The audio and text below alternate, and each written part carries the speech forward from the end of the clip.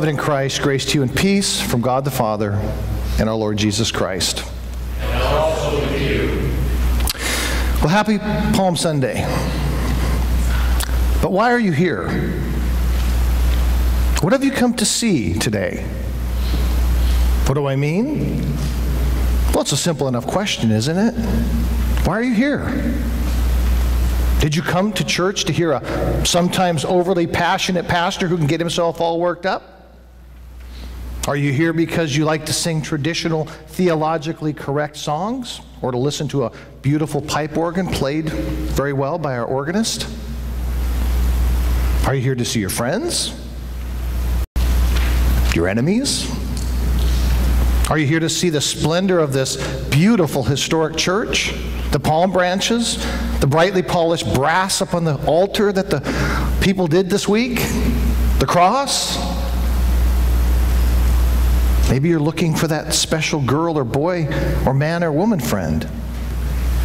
It's a simple question. Why are you here?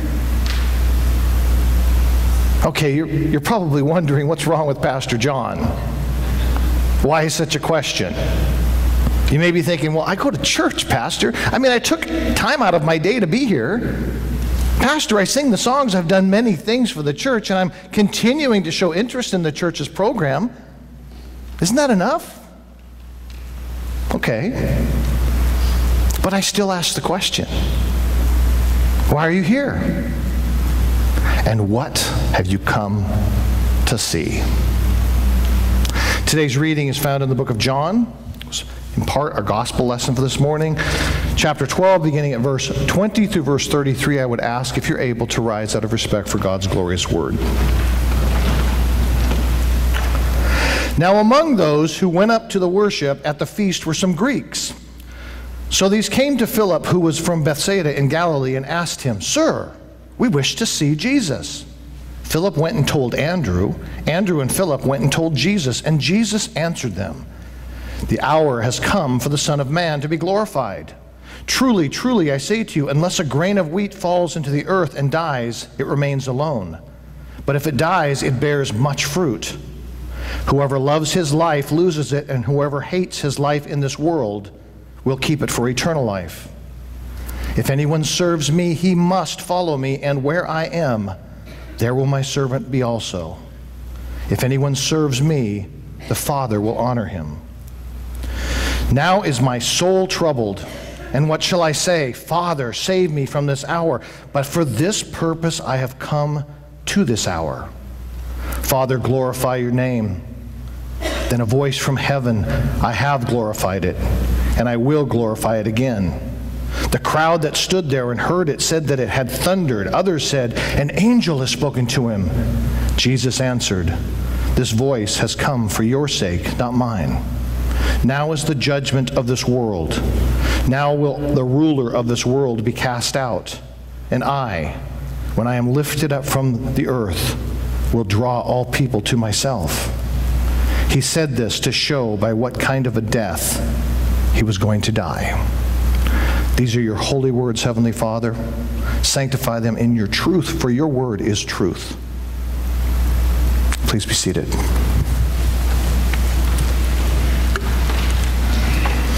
Well, today is Palm Sunday.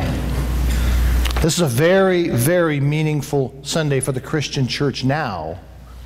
But at the time of Jesus, Jerusalem was crowded and bustling with excitement on this day nearly 2,000 years ago. Multitudes of people went before Jesus, waving palm branches and shouting in triumph, "Hosanna, blessed is he who comes in the name of the Lord." These people on that first Palm Sunday were excited and cheerful. They were thinking great things about this king who was coming down the street and who they believed would lead them to victory over all of their enemies. That's why they were there. They came to see, but they did not see. Now, sure, they saw a donkey. They saw a young colt. They saw a man riding upon it. But they still didn't see. Why? So why are you here today on this Palm Sunday? Well, I assume we too have come to see. We've come to see a king. We've come to see Jesus. Not the people in the church, not the waving of a palm branch, but to see a king. But what kind of a king have you come to see? Are you here today to see a king or the king? In our text for today, some Greeks came with this request. John 12, 20 through 21 reads, "Now among those who went up to worship at the feast were some Greeks. So these came to Philip, who was from Bethsaida in Galilee, and asked him, 'Sir, we wish to see Jesus.'" We wish to see Jesus. Now, I don't know if they made this inquiry purely out of curiosity or not. Maybe they were, like so many people today, they were interested to see what was going on in the crowd. I mean, they saw the crowd. Maybe they were drawn to it. Maybe they were attracted to this man of Galilee. Maybe perhaps they came because they were really burning inside with a thirst that they wanted satisfied. We don't know. But we do see the question, "Sir, we wish to see Jesus." You know, lots of people today ask this same question many times. Will you show us Jesus? Yet all they are shown in many instances is a man. Some teacher, some principled leader. They are shown a Christ who is fallible and imperfect. So they see a Christ who has never been. They see a kind of legendary character who gave good lessons in morality and integrity. They see some type of compassionate figure who would be good to follow, because we need this kind of a Christ to keep a good balance in our own lives between our own battles with goodness, decency, and morality. But to see Jesus as a good morals, protagonistic kind of a guy, some hero Christ, is not to see him at all. You know, in America, and pretty much the entire world now, religious convictions are anemic and weak. We're like the Palm Sunday worshipers whose roots of theological insights are very, very shallow. Our experiences with Jesus oftentimes do not go very deep. Many see Christ, but they never see him personally. They know who Jesus is, but they don't know who Jesus is. They've seen him, but they really haven't seen much of anything. And that's why I'm so interested in this burning question this morning. Why are you here? What have you come to see? Well, my friends, let's take a look at Christ. Let's really look at him. You see, if you want to see Jesus on this Palm Sunday, you've got to get away from a palm branch, because a palm branch doesn't mean too much. Because, loved ones, you can have a palm branch and wave it in the air and never see Jesus. You can come to church and engage in the ceremony and the beauty and the liturgy and never see Jesus. You can meet that friend here and go out for a nice lunch on this Palm Sunday afternoon and still never have met the Master. You can sing the songs. You can be on the board of the congregation. You can give money every single Sunday for the work of the kingdom and never see Jesus. Because, loved ones, to really see Jesus is to see the cross. Because in the cross, the true purpose of Christ is revealed. To see Jesus is to see him lovingly lay down his life to die for you and for me. When these Greek-speaking Gentiles came to Philip with that inquiry, "Philip, we want to see your master," Christ gave a declaration immediately, and he didn't say, "Well, here I am, guys. What do you need? What do you want?" No, he didn't say that at all. The moment they stepped into his presence, he spoke these dramatic and awesome words found in John 12:23. The hour has come for the Son of Man to be glorified. In other words, Jesus said, "Are you here to see me for what I truly am? Then take a good look. For the hour for which I have come into the world has arrived." And when Jesus says the hour has come, with this one word, erkomai in the Greek, he sums up everything. He declares the passion as something glorious. He proclaims the exaltation and the adoration that would follow his death as he describes the future worship and love that will be given by the masses of believers all over the world and in heaven. Jesus sees from his passion and from his death a magnificent scene unlock, one shining a path of glory for a fallen humanity, reaching onward through all ages into eternity. An act that gives glory to the Father by an obedient Son. You see, the very first understanding that these Greeks were given of Christ was that he was going to die. And whether this sounds strange or not, it is the first and primary mission of Jesus because he came to die. Whether you look in the Old Testament or the New, the emphasis from cover to cover is the same. Jesus came to die. And nothing comes before or after that fact. You see, you won't see Jesus first as a good man. You won't see a teacher. You won't see an example. You won't see a perfectionist. These are secondary things that you will see if you really look for them in Christ. But if you are here today to see Jesus, you will see him first as your Redeemer. You will see him first and foremost as the sin bearer of the world. You will see him as the only one who died for me. Loved ones, the one true purpose of Jesus Christ is revealed at the cross. And it is there you and I must see him if we want to see him as he truly is.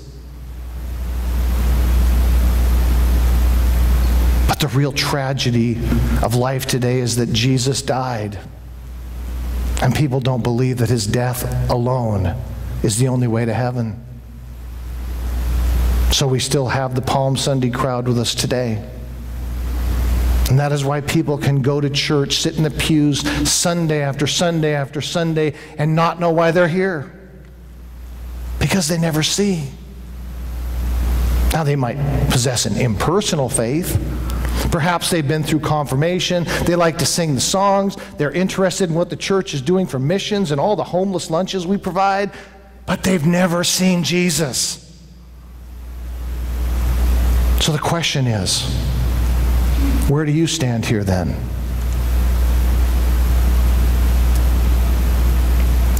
The message of the cross, the emphasis that Jesus died for me, is very much slipping away from the organized church.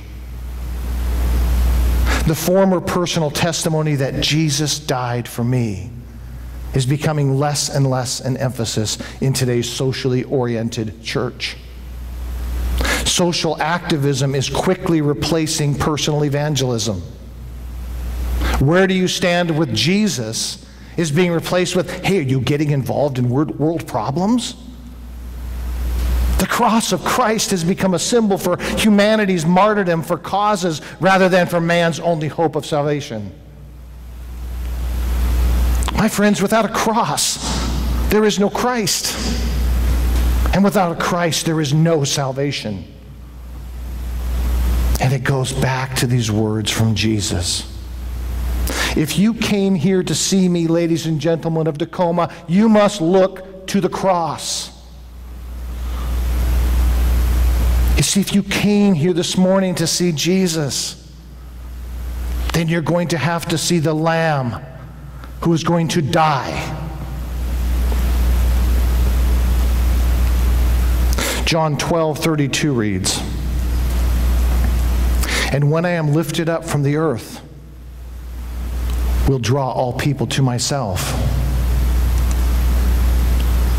When Jesus said this, he emphasized to these Greeks what he was to experience and do.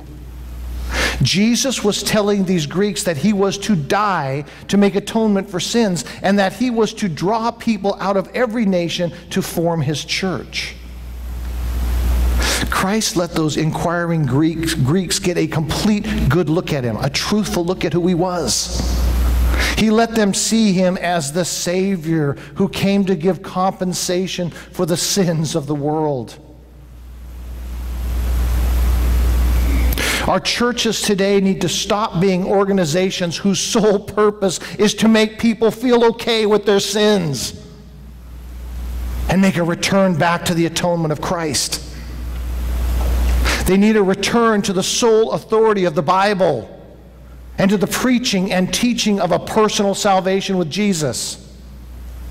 We don't want a politically corrected, watered-down Christ. We need a return to the cross.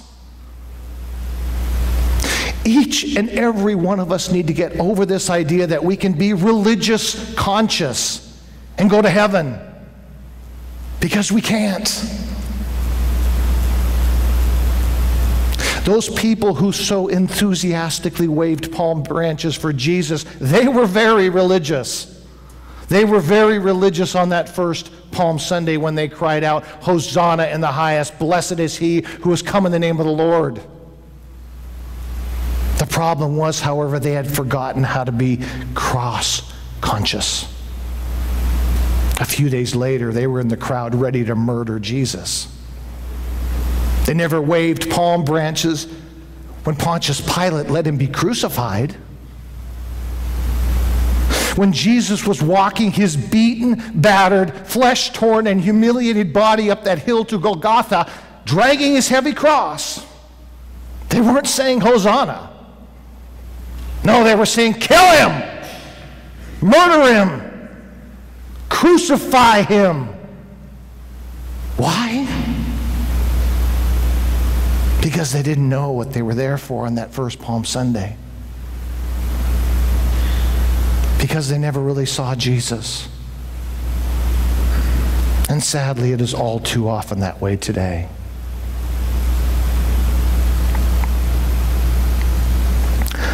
In our text, Jesus, with divine mastery, shows the absolute necessity of his death by comparing his death to the process of nature.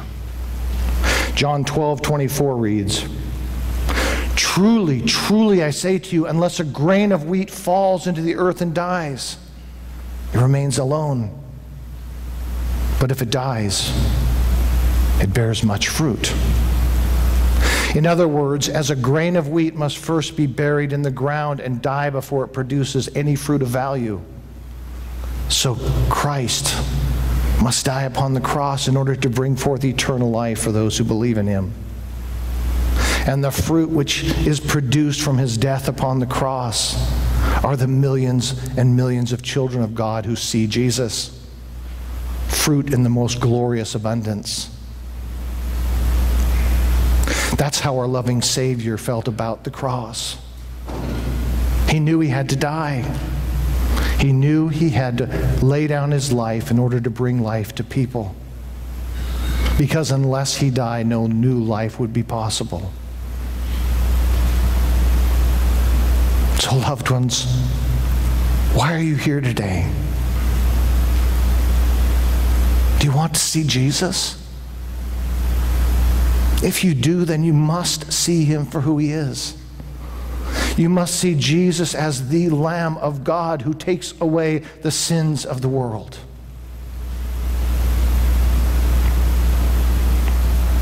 There's one last significant point I want to call attention to today. Jesus also told these Greeks one other most important thing. He said in John 12:26, "If anyone serves me, he must follow me." So what does it mean to follow Jesus? Well, loved ones, it means to do what Jesus did. Does it mean that I go to the cross? No. But I do sit at the well with people and talk to them about this loving Savior who laid down his life for me. My friends, to serve and to follow Jesus is Christ's offer of a high privilege to keep close to him, to walk in the path of his choosing, not mine. It is to hear his voice and word and not rely on my own stupidity. And my friends, service and following always go together. You see, as a Christian, I bear two things in mind. First, that everyone is a sinner. And secondly, that everyone needs a Savior from that sin. And as a result, I go through life with this burning desire to walk on this earth with heaven in mind, and with the desire to tell as many people as I can of this Jesus who suffered so terribly and died for me. That is what it means to be a follower of Christ and to see him as the living Son of God. So I ask again, and I ask it in all seriousness, why are you here today? Have you, my dear friends, come to see Jesus? Or is life going to go on one Palm Sunday after the other without taking a good look at the Christ? Will you be religious but never Christian? Will you always be looking for things but never find the person? Loved ones, to see Jesus is to see death and beyond it life. As we move through Holy Week towards the Easter sunrise, will you who are members of this congregation, and will you who hear my voice right now online, pay attention to this eye-opener of faith? That to see Jesus is to see the cross and his resurrection for your salvation, because there is no other way. May God strengthen your faith and mine so that we never become merely wavers of palm branches, but that we will always possess the burning desire to see and share Jesus every day as our personal Savior, who laid down his life for me to save me from sin, death, and the power of the devil. Glorious Father, thank you for that love, that obedience to your Father, to take on all of the sin of the world for me, so that I could have the hope of eternal life with you in heaven. I ask you, Lord, to open the hearts and the minds of everyone who hears my voice today, so that they can see Jesus, the Lamb of God. Amen. Glory be to the Father, and to the Son, and to the Holy Spirit, as it was in the beginning, is now, and ever shall be, world without end. Amen.